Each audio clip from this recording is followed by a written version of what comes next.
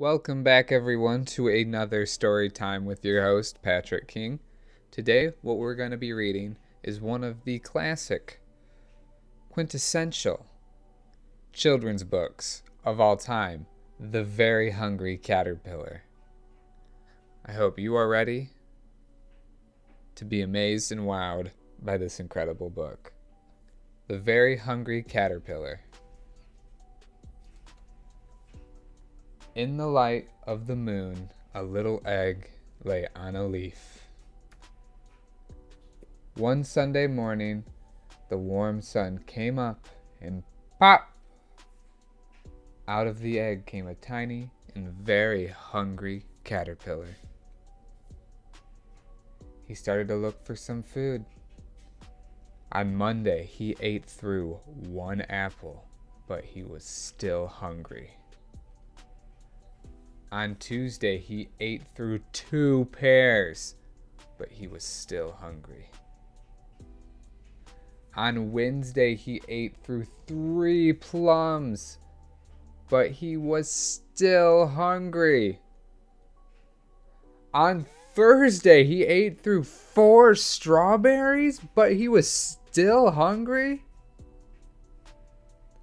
On Friday, he ate through 5 oranges, but he was still hungry.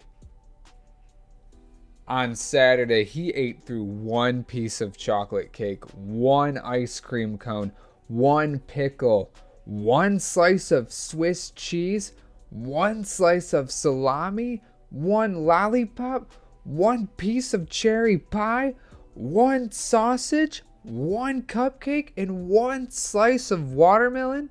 That night, he had a stomach ache. The next day was Sunday again. The caterpillar ate through 1 nice green leaf, and after that, he felt much better. Now he wasn't hungry anymore, and he wasn't a little caterpillar anymore. He was a big, fat caterpillar.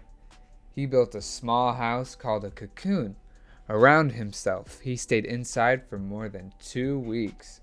Then he nibbled a hole in the cocoon, pushed his way out, and he was a beautiful butterfly. How awesome was that? Thank you again for joining me for story time with Patrick King. That is me. I hope you enjoyed The Very Hungry Caterpillar. It is an incredible book, incredible art. It's just incredible. And stay safe, stay healthy, and good vibes and love coming your way.